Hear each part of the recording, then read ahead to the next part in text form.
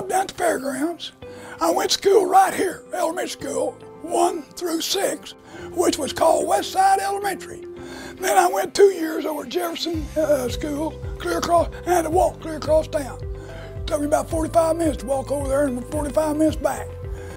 And then I was in here on the 2nd year that they opened up the high school. Everybody was real close, real friendly.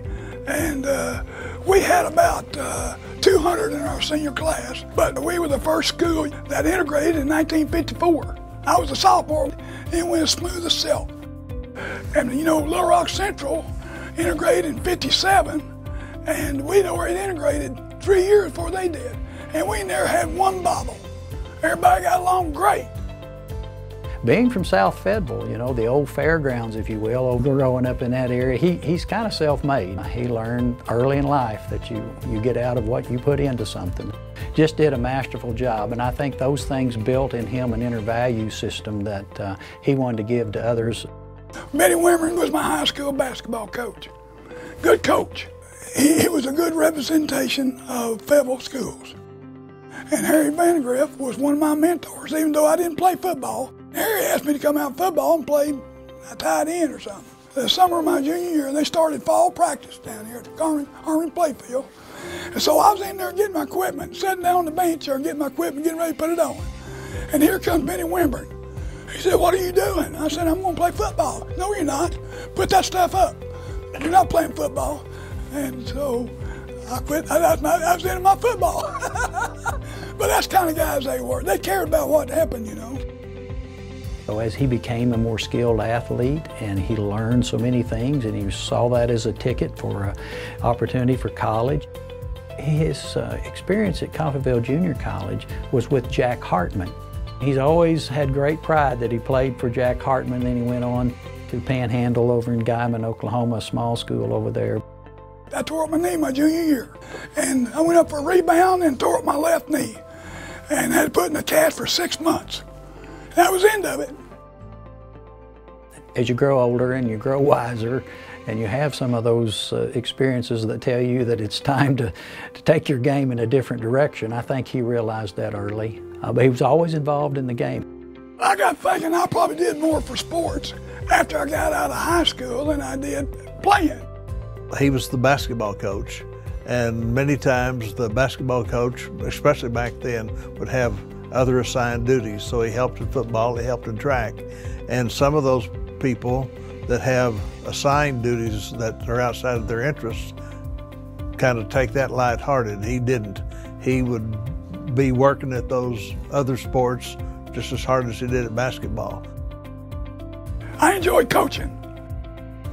I let Harry Vandegrift talk me into going into administration over at Woodland, and I turned him down twice, but the third time I couldn't do it. I couldn't let Mr. Vandegrift down, so I took the job at Woodland. George learned a lot of valuable lessons through his travels in athletics, and I think he wanted to give some of that back, not only to athletes as a coach, but also from the leadership position that he could exert at the state level in terms of how you develop policies and how you work with schools and how you get a system that's fair in terms of reclassification. We had to do reclassification every 2 years. We had a hard time putting schools in their areas. I mean, Mountain Home, we couldn't find a place for Mountain Home because they was a 6A school and there wasn't nobody to play. They had to go to Little Rock, play. Every trip had to go to Little Rock. You know, we went to fast pitch softball when I was on AAA, and we put in pole vault for women. We had a big battle over state tournaments. Everybody wanted to hold a state tournament, so we had to vote on who was going to get state tournaments, because that meant a lot to the community. And we finally got to the point that the schools that got a state tournament had to give all their revenue to the AAA, all the revenue at the gate, 100%. Frank Broyles tried to get the state tournament up here at Fayetteville, and he wouldn't give 8%. Well, he got beat out by Jonesboro or something, because they said, we'll give 100%. So, you know what we're going to do? I still voted for Arkansas. George's such a man of his word that people respected him highly and they would take his wise counsel. And I think we as a state benefited from his leadership that he had down there for a number of years. His impact on young people over the length of his career, both as a coach and as a administrator, if you will, and later on as a superintendent, has just impacted positively so many parents, so many students over the years. Fayetteville's got a good reputation. They got a good reputation. They're well respected throughout the state. And that means a lot to me. Graduating from Fayetteville, when you're well respected like they are, that means a lot.